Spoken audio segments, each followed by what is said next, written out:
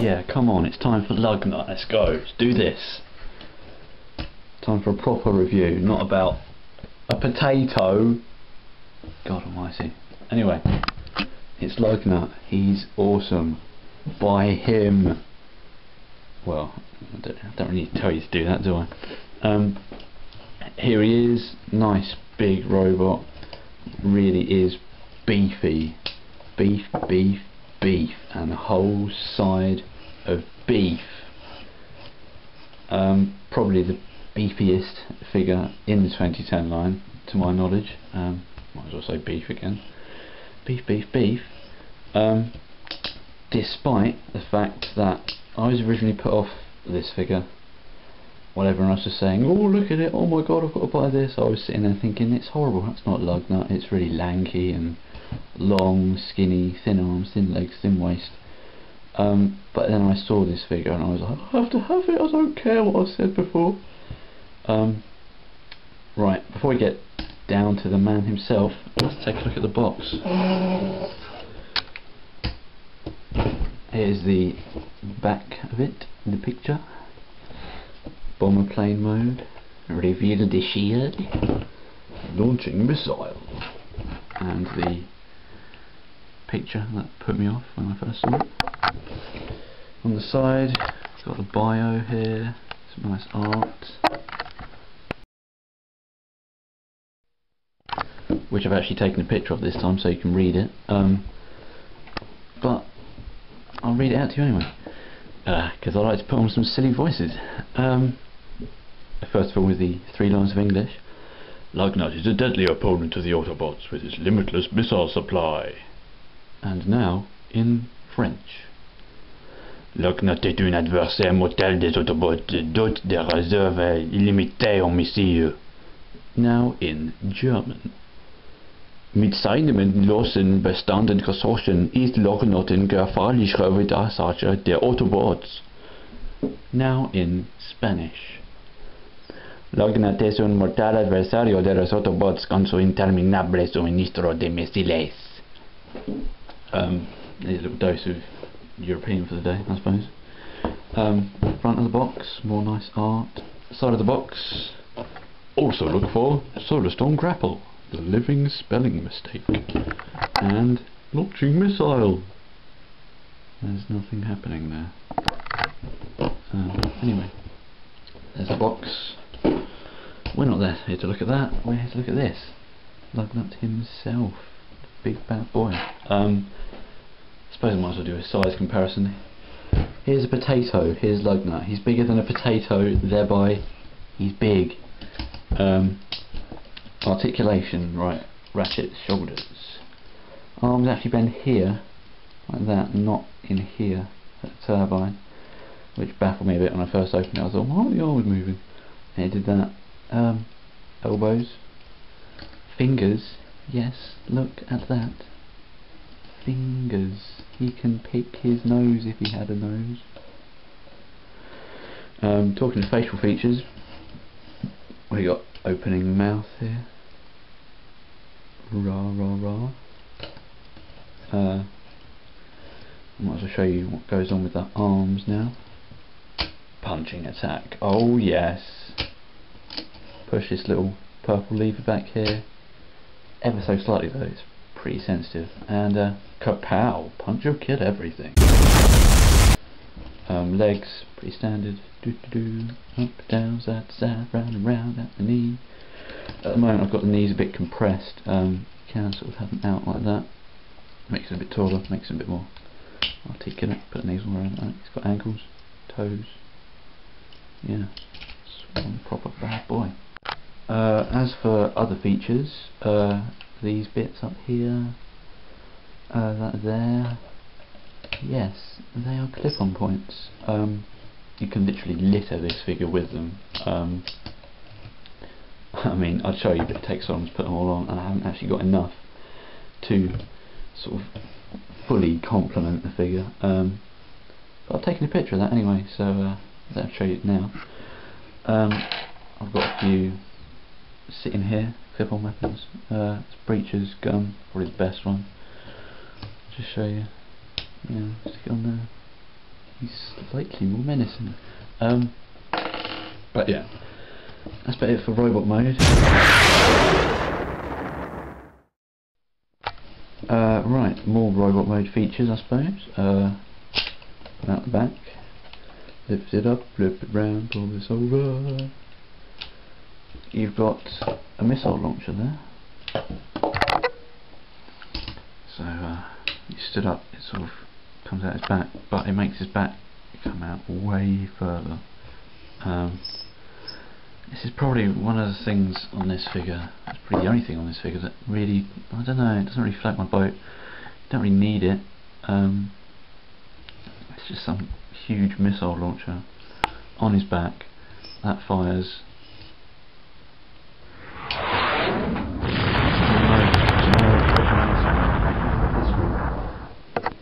I can actually find it. Crap in a hat.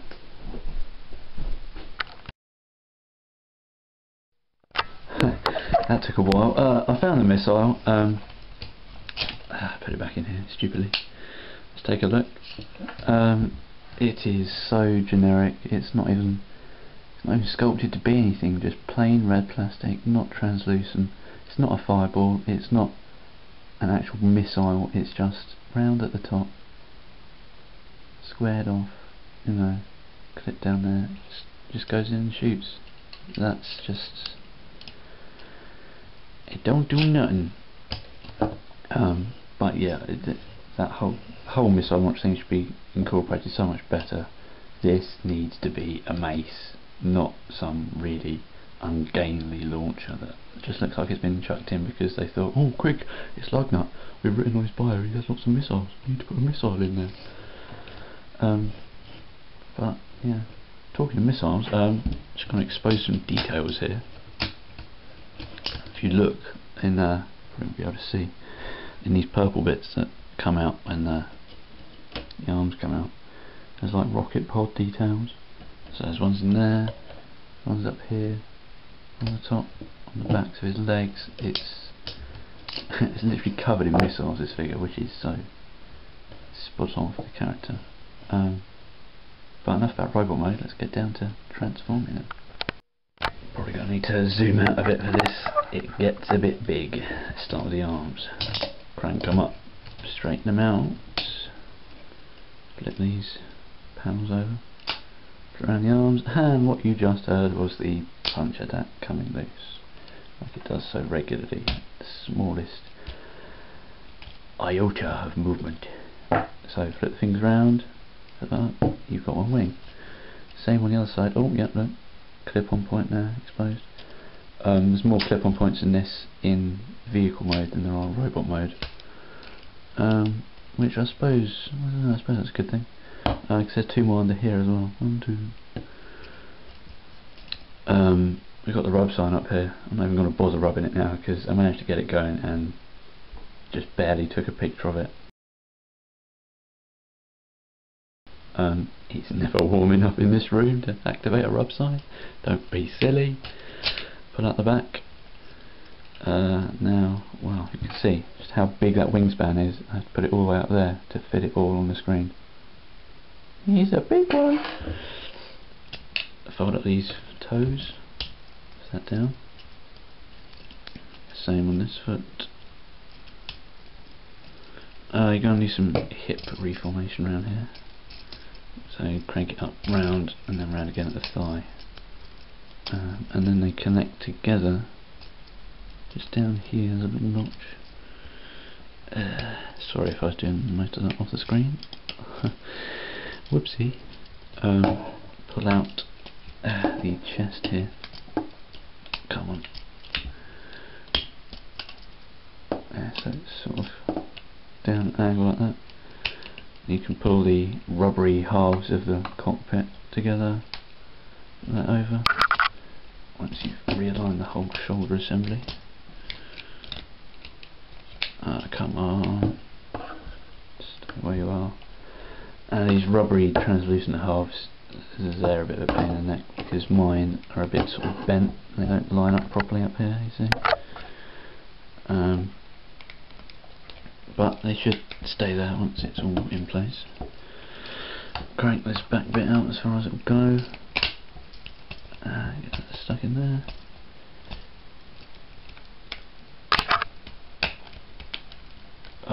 Come on. There's the cockpit, lovely shark tooth decals there. That really does sell it for me. I love planes with, you know, these personalised stuff, and what little paint apps there are on this figure, they just set it off really well. Teeth, these bits around the turbines are actually sort of glittery green, they're all shining. The Lugnut. Same on his tail fin. But anyway, let's get this finished. Put these legs in the right place,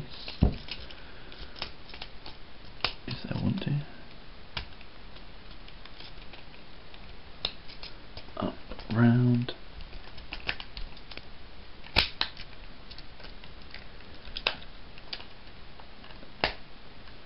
Tap those in properly, and there you have it. Vehicle mode. Beauty of a bomber.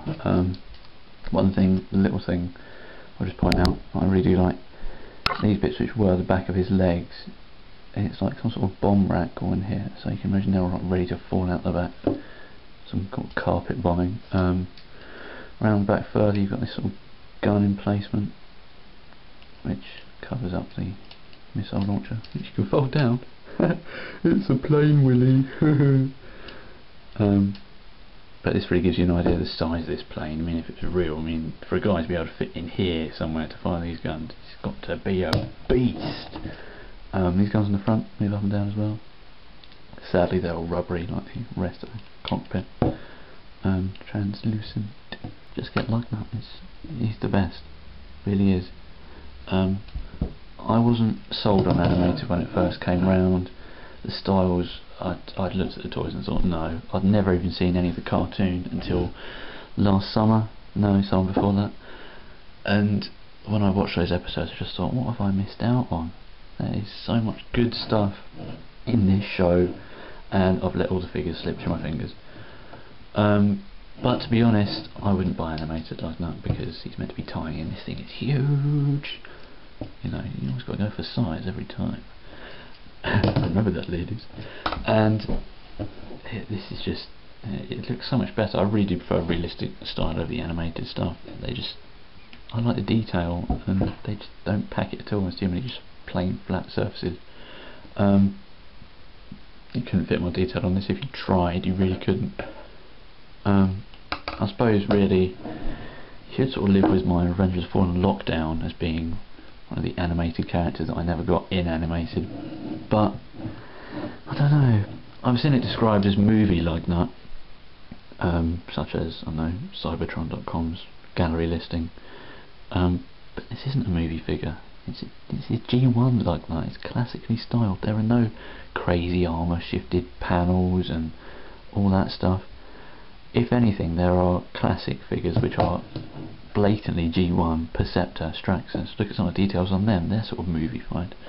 Perceptor's legs, Straxus' midriff. You know, this is 100% classic. Apart from maybe the fingers and toes, they're a bit unorthodox, but what are you going to do? That's what he looks like. You really can't do better than this figure this year. I mean, I know what I'm saying. Dark of the Moon's coming out. You know, you've got a Shockwave coming, but this sums up the 2010 line for me. Sort of ambiguous homages, you know, or homage, that are just sort of out of place, but will fit in everyone's collection. This is just, it's perfect, it really is.